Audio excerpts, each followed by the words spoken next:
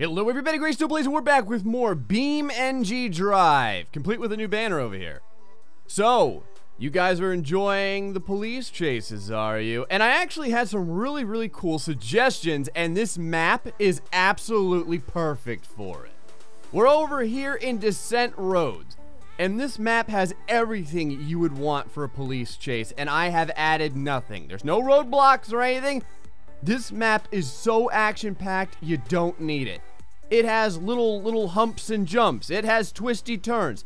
It has off-road. It has on-road. It has on-road that turns into off-road. It has crappy gravel. It has good gravel. It has pavements and half pavements. And it has hairpin turns and a whole hell of a lot of cliff sides.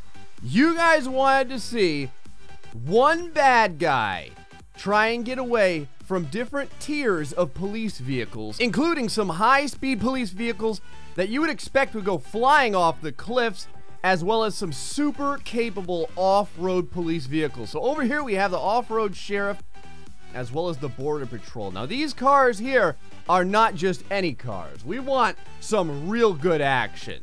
So I've taken some special care to increase the power of the engines beyond capacity. We're starting over here with an off-road Burnside, something simplistic, but we're gonna go on from there. Today we're gonna increase our suspect vehicle. It's gonna get better and better, and the police are going to have to try and struggle to keep up. I've already tested this map. It works fantastically for this. It just looks awesome. So the idea is, and this is one of your scenarios you guys suggested to me. I love the scenarios. They're really cool. Our criminal over here has stolen some launch codes, as is often the way in a sleepy town like this. Now, he's going to try and lose our heroes in the off-roads of this desolate and super just deadly area. The question is, can the police and the border patrol keep up with this guy? These city dwellers over here weren't made for the off-road life, but the question is, will they be able to navigate these turns and cliffs? Let's check it out. And we're off. How about a little bit of an action cam over here? Ah, the cinematic view of the Burnside. Holy crap! The Burnside is really good at it right now. Did you see that? It almost lost control, but it is surprisingly good at off-road navigation. Oh, it thought about going off-road, but then it decided not to, you fool! And the Burnside gets absolutely wrecked by the police. Now, I think part of that was all due to its hesitation at going full off-road. Let's give it one more shot before we go ahead and call it a loss on the criminal side. And the Burnside is off again. Let's go over here to an orbital view so we can watch the action unfold behind. You can see we get air every once in a while. I love that. I love these little dips and bumps and stuff for this road. It works out perfectly. Those two go-fast vehicles flying right behind it. Oh, the back end's coming up, but he's back down. They're amazing. They're all-wheel drive, and they hug the ground well. Right there, though. Went a little bit too fast around that corner. Ended up taking the hood almost completely off on the guardrails. Now, where are our other two four-wheel drive police vehicles? Did you see that? Took the light bar completely off. I can't believe it. It shaved the light bar off. Yes, one of the four-wheel drive, no, both of the four-wheel drive law enforcement vehicles a little bit behind, but perhaps they can catch up. Over here, look at the speed from the go-fast vehicle. Oh, no, it navigated it incorrectly, and he is going to go for a tumble, I think, or maybe, no!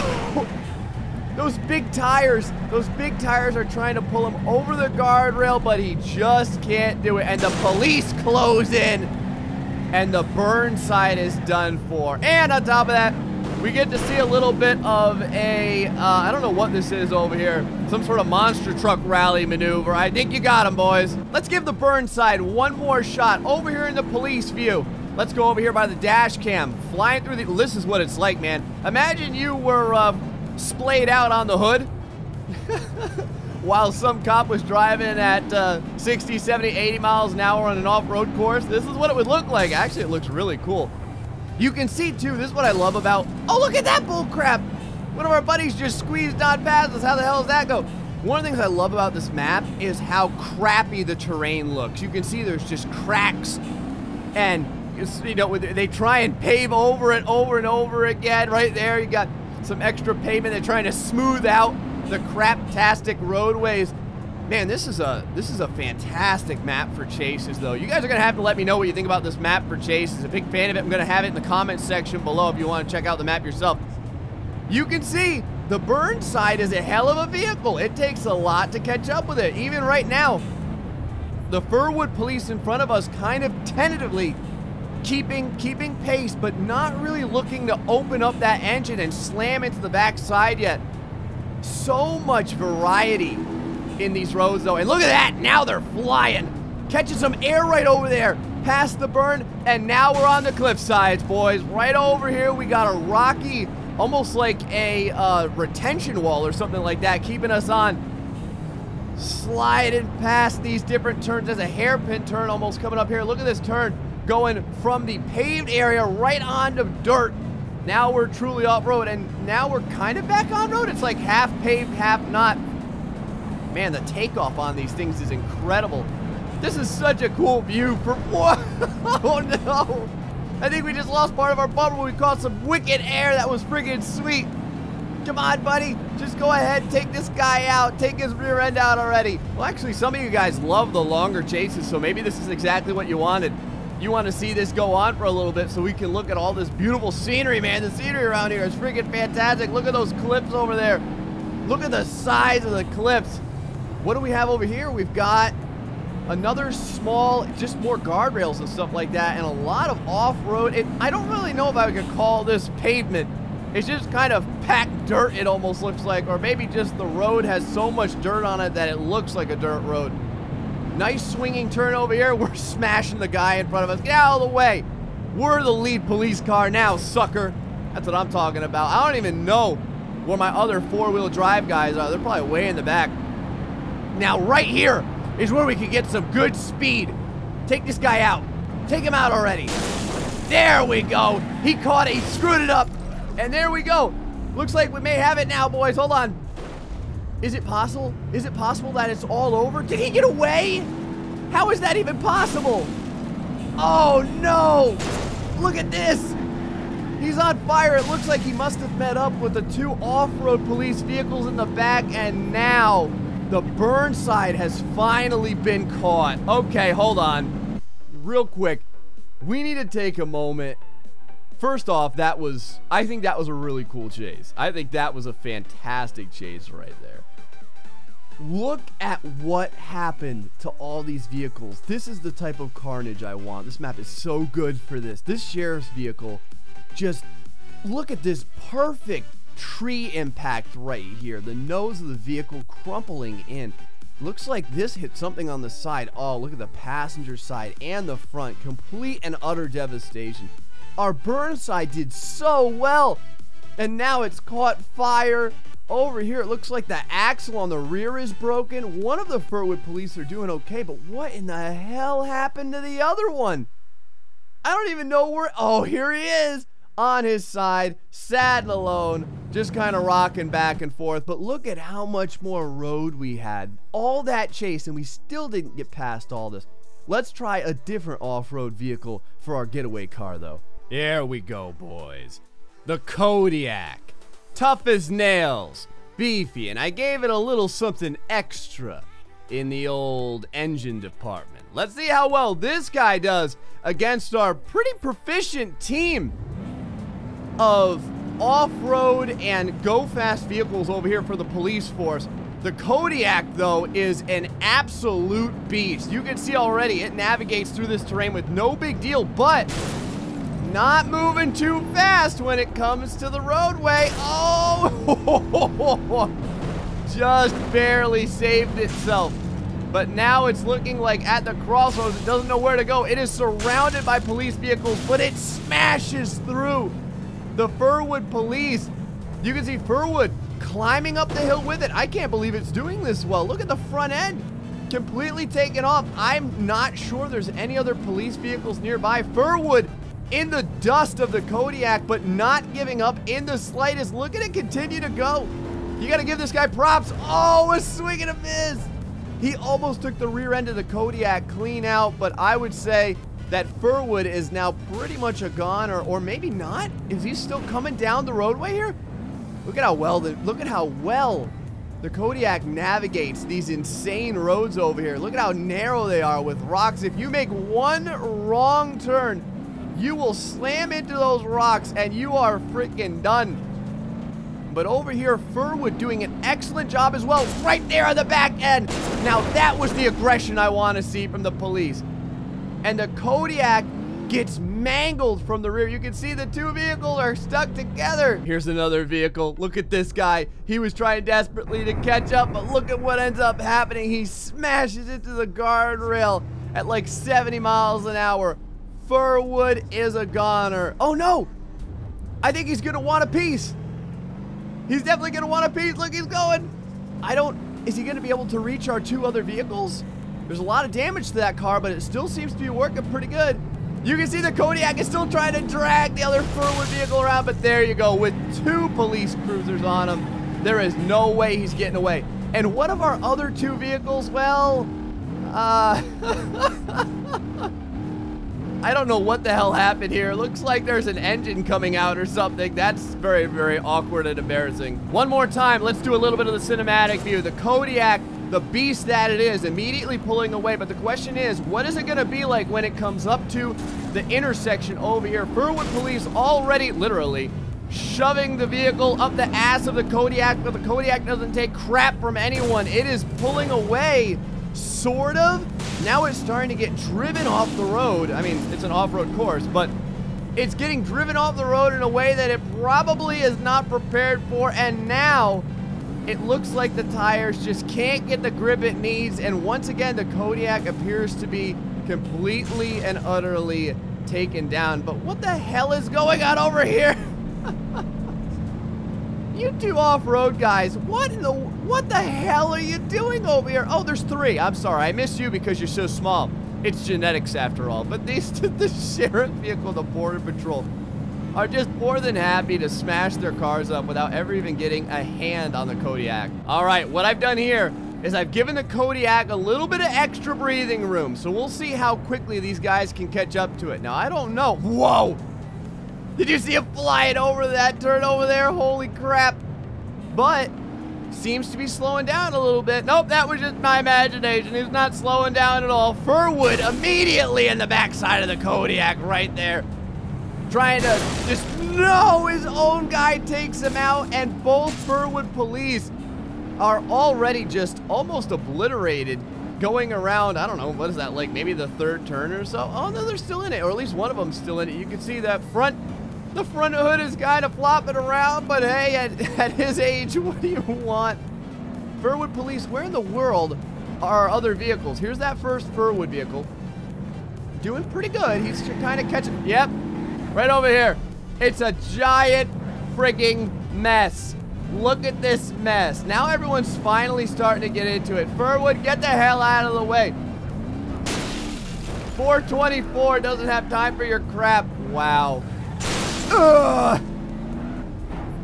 I think I may have to give these guys different engines or something. Maybe they're just having a hard time navigating with the power. It's odd though. You'd think they'd do okay. Back down here, the Kodiak appears to have no real competition. As a matter of fact, I think he's going to get away with the launch codes.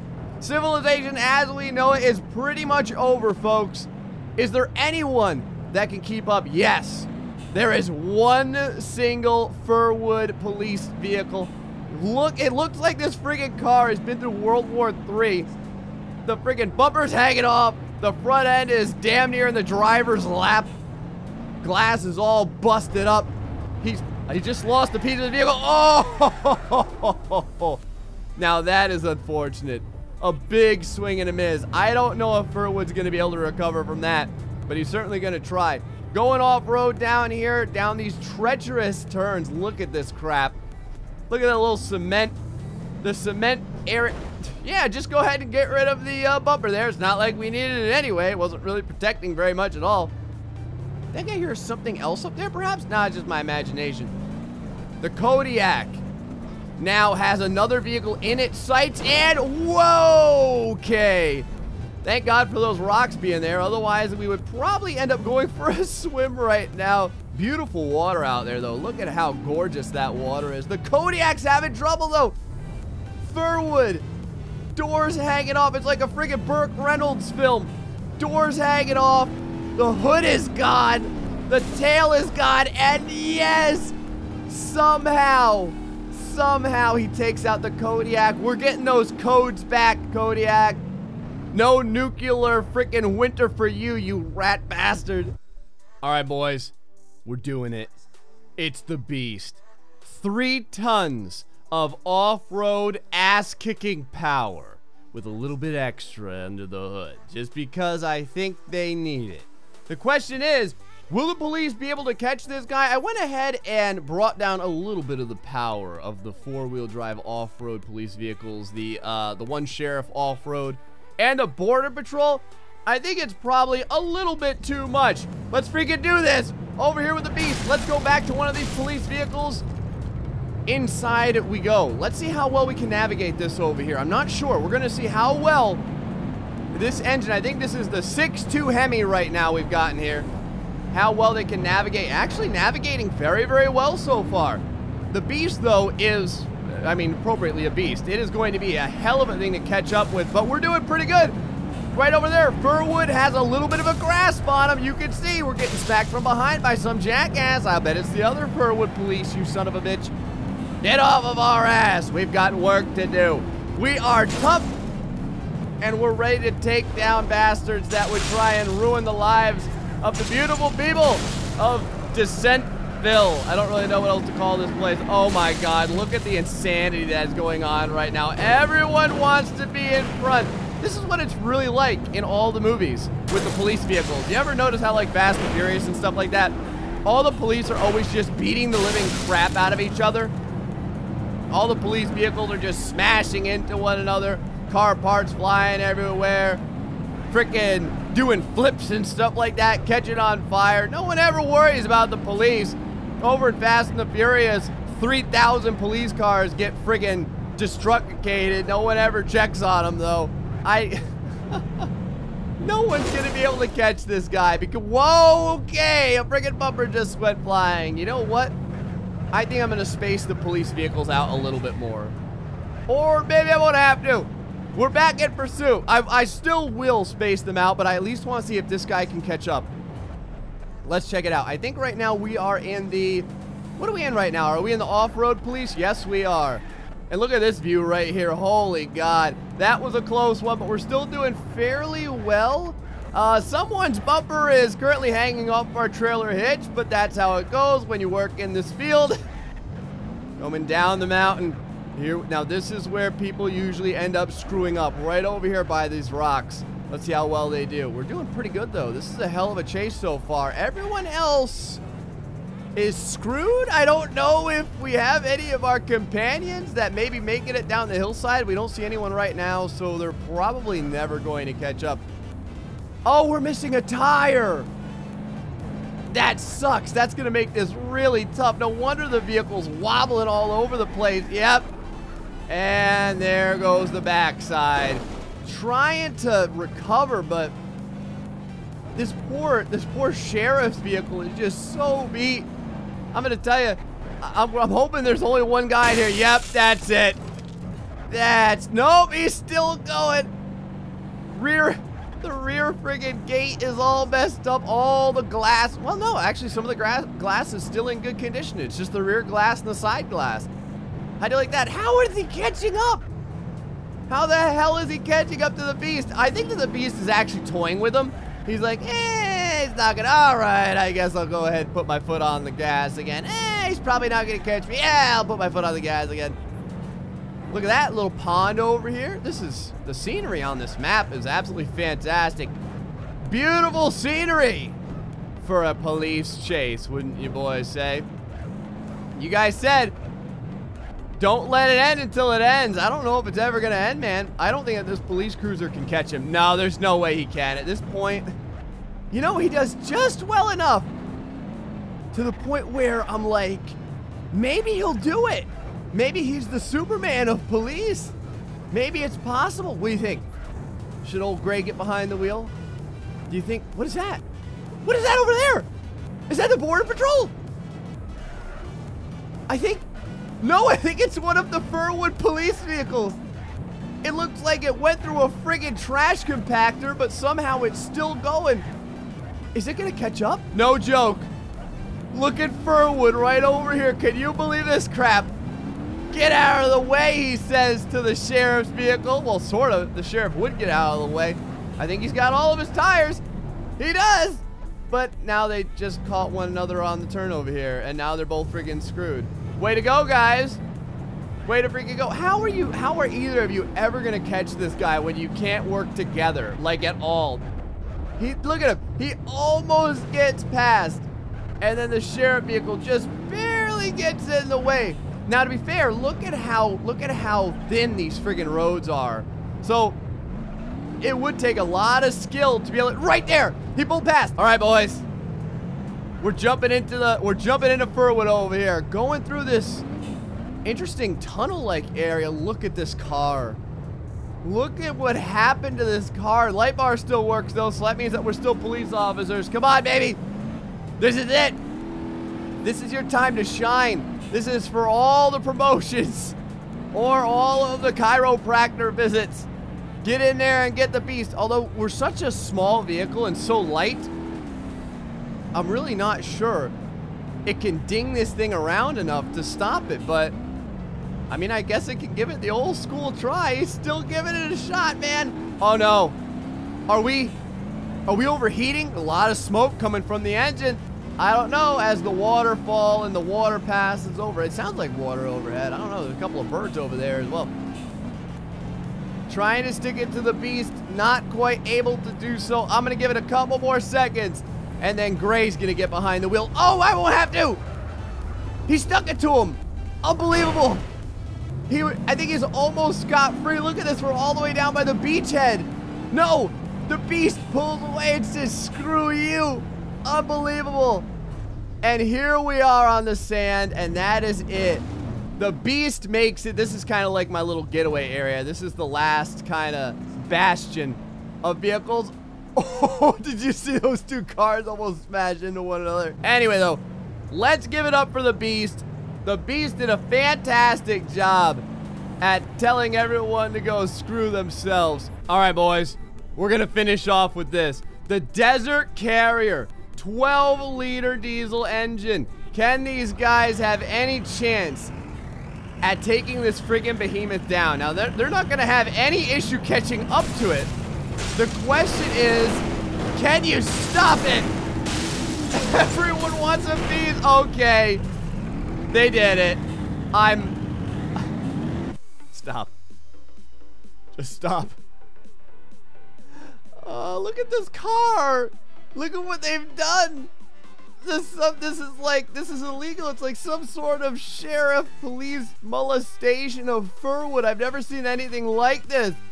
But they did manage to do it. I'm going to hand it to them. That's going to be it for today. The Desert Carrier got taken out by the police. Just barely. They managed. I'm actually really surprised at this. I kind of figured they were all just going to crash into the rear end. And then this was going to basically dominate the entire board because it's amazing. Guys, hope you enjoyed this episode of BeamNG Drive, where we went off-road in all kinds of conditions. This map is amazing. Let me know if you like these kinds of chases. Nothing around to distract us from the chase other than Mother Nature and all the rocks and cliffs and everything. Until the next time, folks, stay foxy and much love.